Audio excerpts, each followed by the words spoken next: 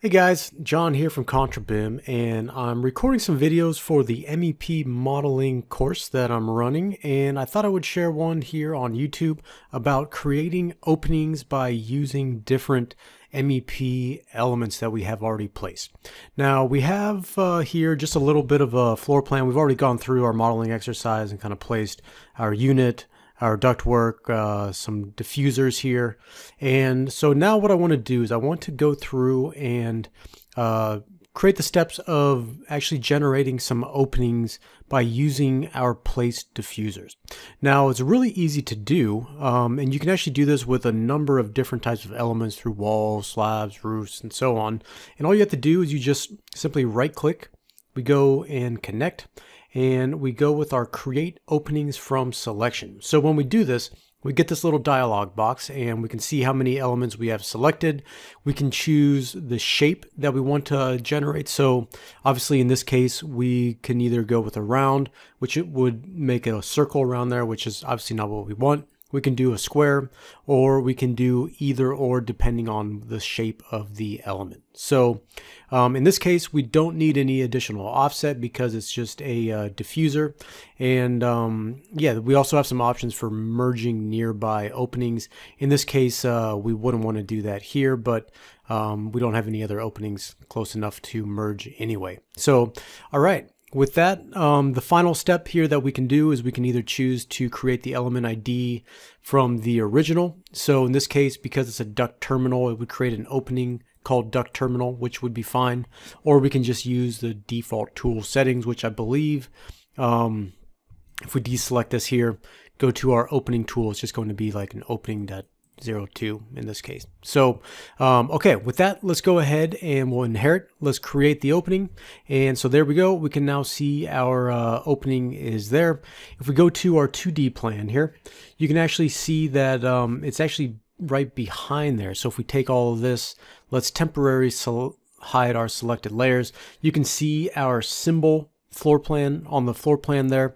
So if we wanted to make some modifications, we could go in and adjust this here. We could change this to any number of these different symbols for the openings. We can go with no symbol.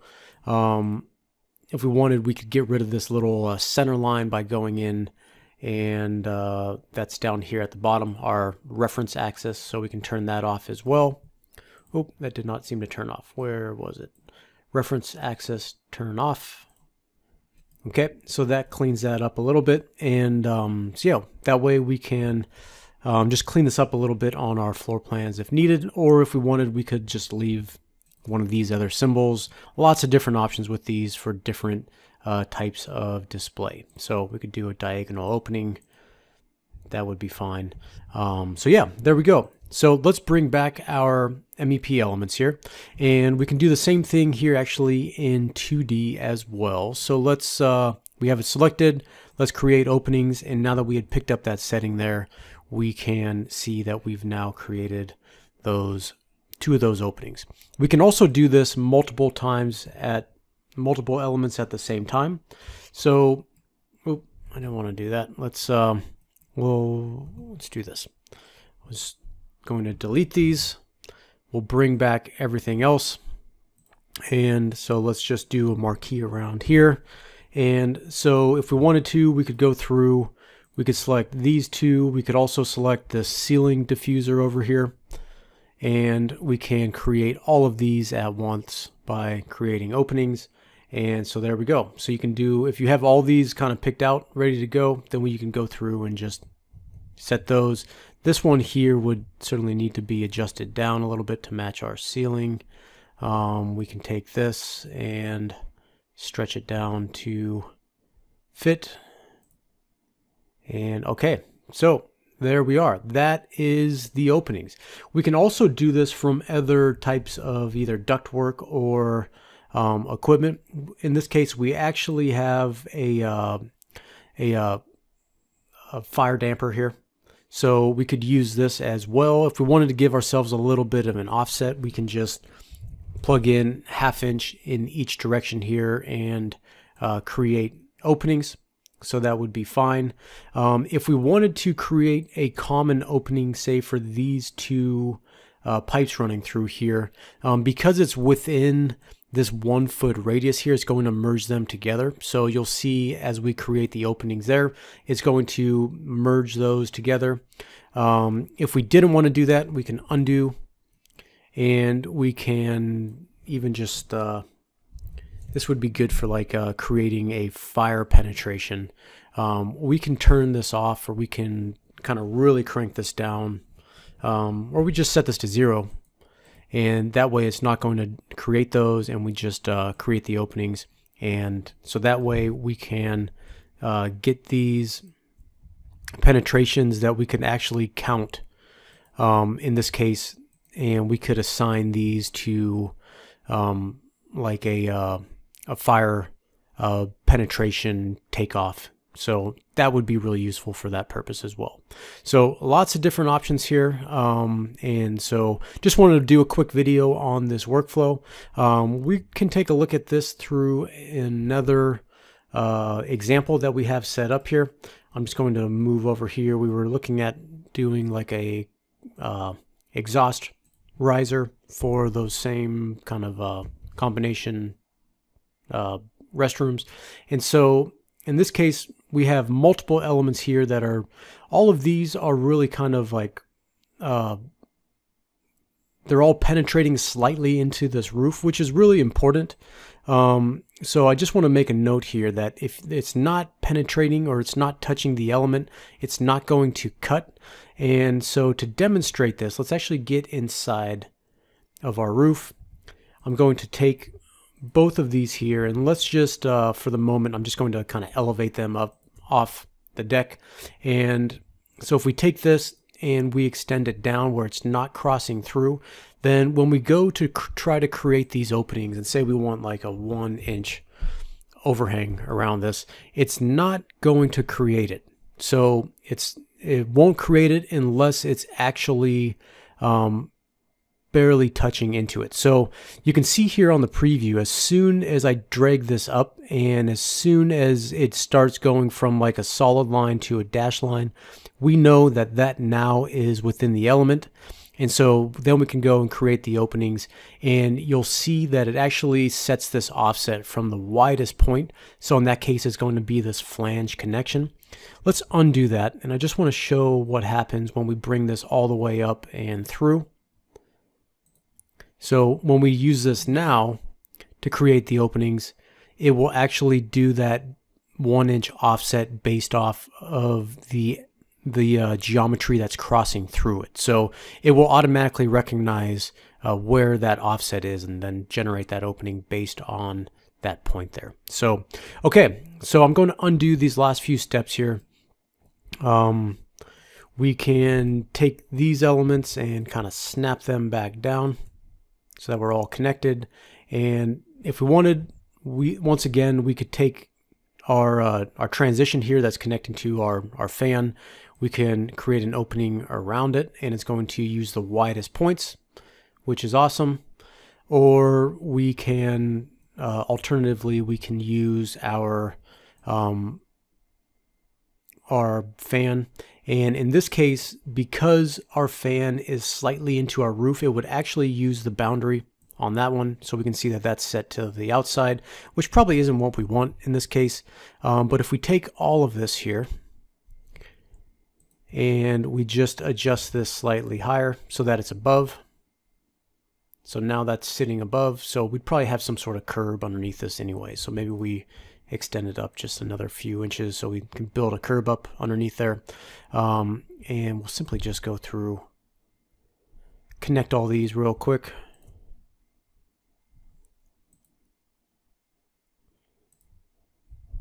So now if we chose to use this, well, it's not even penetrating there, so it's not going to create any opening at all. But if we take this, extend that connection point down like 3 inches so that it's technically in the roof. So we extended that a little bit. We'd actually need to now take our transition, and we need to just offset that down. You can see how useful 3D mouse is for these types of scenarios. Where's that point? somewhere down in here.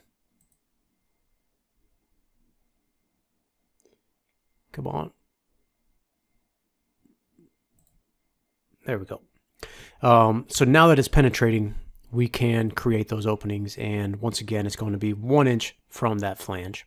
So okay, there we go. That's really what I wanted to cover in this exercise. There's probably a few other little examples that we can take a look at though that might be interesting as well. Let's just pull a copy of this duct over, and I'm going to just elevate it up and through. And so with this, let's just do a few quick offsets on this. So let's create a circular duct. We'll kind of shift this over. We'll shift this even closer. And let's also, over here, we'll create like an oval duct. Probably not too likely that that would be in this location or penetrating through a roof like this, but you never know. And okay, so with these three, I'm going to center them up a little bit more in our roof.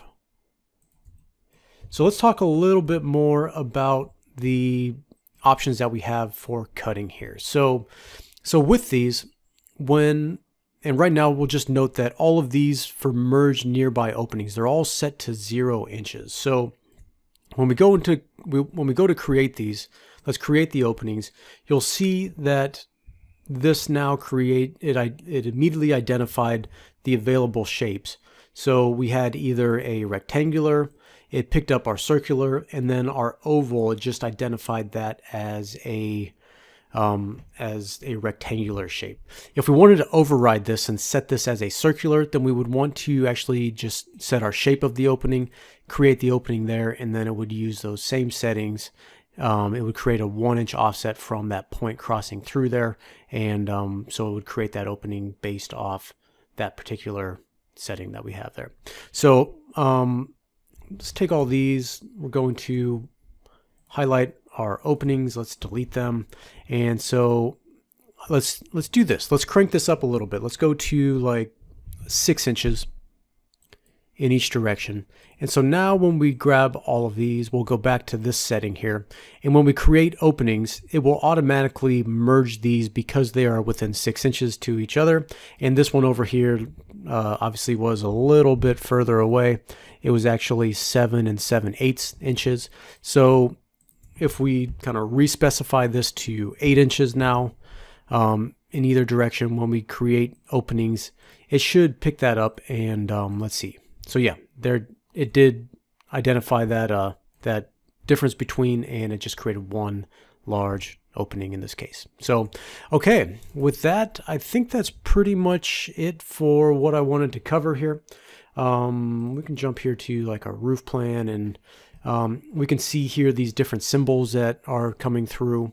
So of course you can go in these uncut symbols. We can specify this however we'd like. So if we want that to be a cross, we can set it as a cross or an X in that case. And you can also see our other opening in that underneath our fan as well. So lots of different options here to just go through and adjust as you see fit. So okay, that's it. We'll wrap this one up here.